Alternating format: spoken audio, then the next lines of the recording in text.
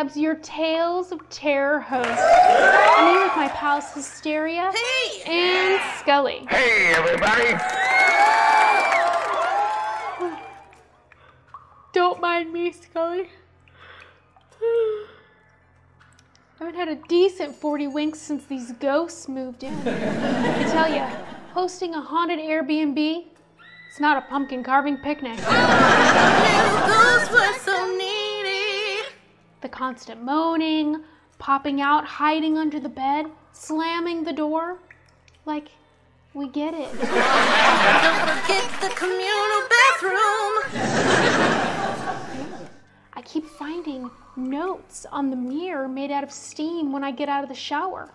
Some privacy, please. I guess I was hoping for more of a Bruce Willis, unfinished business type ghost.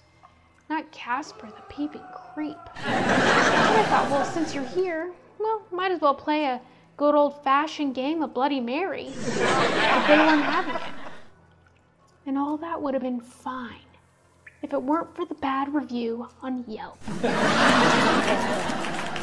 0 out of 5 stars. The Eerie Inn lacks a soul menu, no turn-down service or extra sheets. The Graveside Continental Breakfast was cold. I'll tell you what was cold.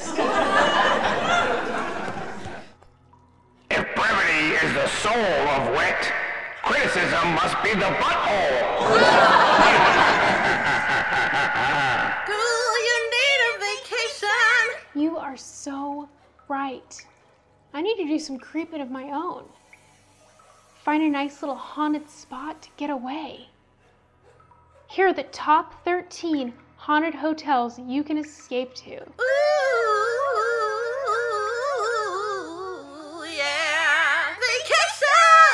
Vacation.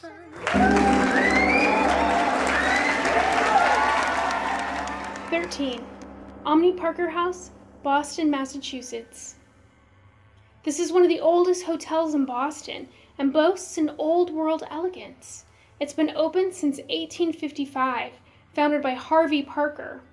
Guests have reported sightings of Mr. Parker. If you dare to stay in room 303, it's been described as having paranormal activity and is the inspiration for Stephen King's short story, 1408. 12. The Don Caesar, St. Pete Beach, Florida. It's said to be haunted by its original founder, Thomas Rowe. Guests have described seeing Rowe strolling the hotel in his traditional white suit and Panama hat. He's also been seen holding hands with his raven-haired lover, Lucinda.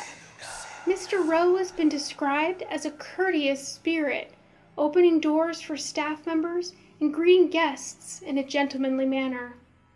And you thought those mints on your pillow were from the maid. Think again.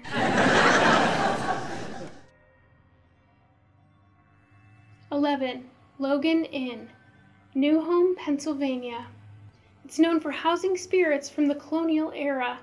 During the Revolutionary War, some of the dead were stored in the basement until a proper burial could be made for the soldiers.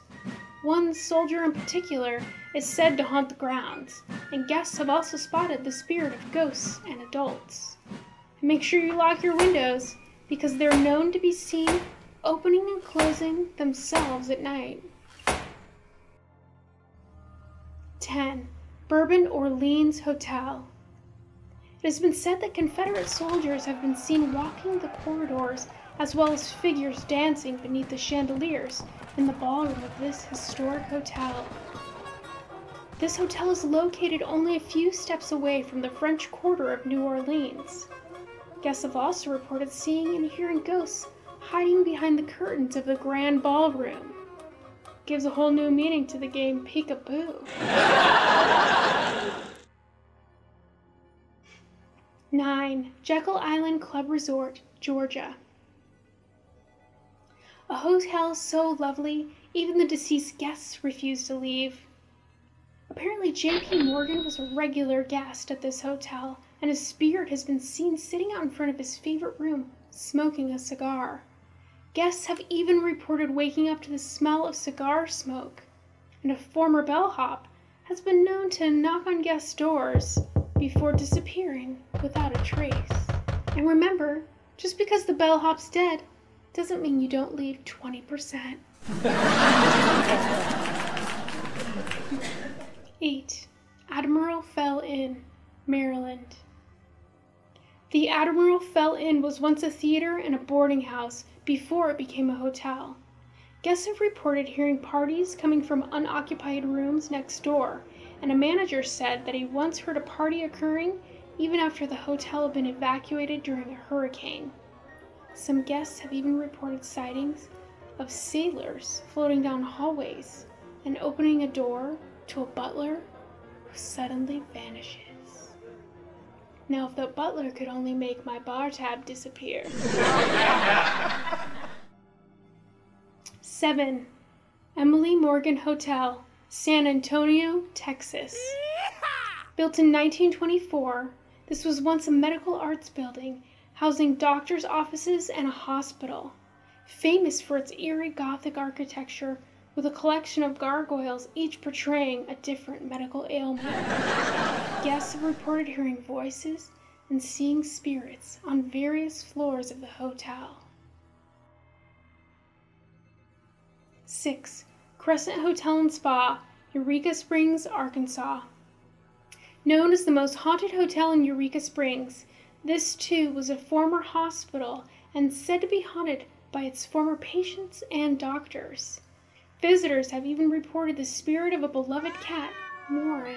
The hotel features ghost tours and stories around a campfire. What haunted tour would be complete without a midnight visit to the former morgue?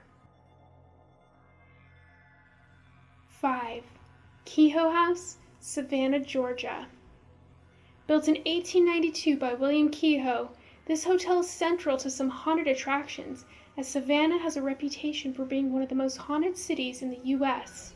It's said to be haunted by 2 of Kehoe's children, as well as rumored to have been a former funeral home where bodies were kept before they were laid to rest.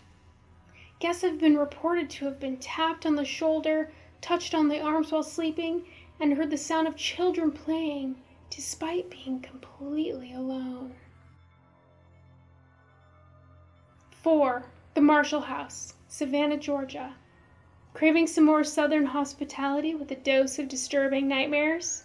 This hotel served as a hospital during the Civil War and lived through 2 yellow fever epidemics.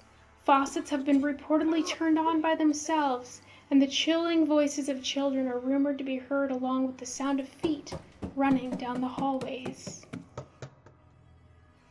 3.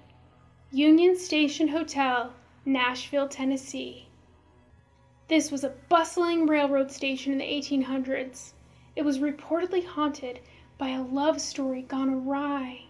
It was at this station that a young bride by the name of Abigail took her own life, jumping from a balcony onto the train tracks when she learned that her love had been killed in the battlefields in World War II.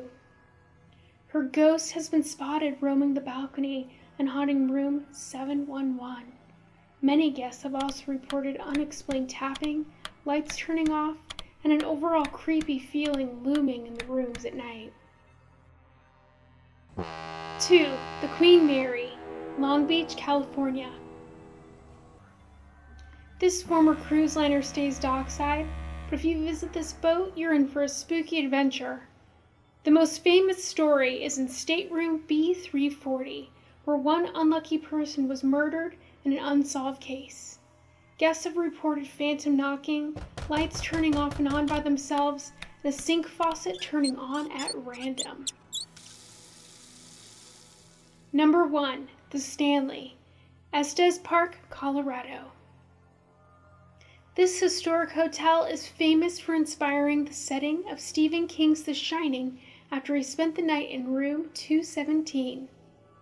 The story is fictional, but guests and employees at this 100-year hotel claim to hear piano playing by itself in the hotel's music room, and children's laughter can be heard on the 4th floor. Room 217 is claimed to be haunted by Miss Elizabeth Wilson, a former housekeeper who was electrocuted during a thunderstorm. Tales, haunted hotels. Did we get them all? Which one is your favorite? Let us know in the comments below, and thanks for watching.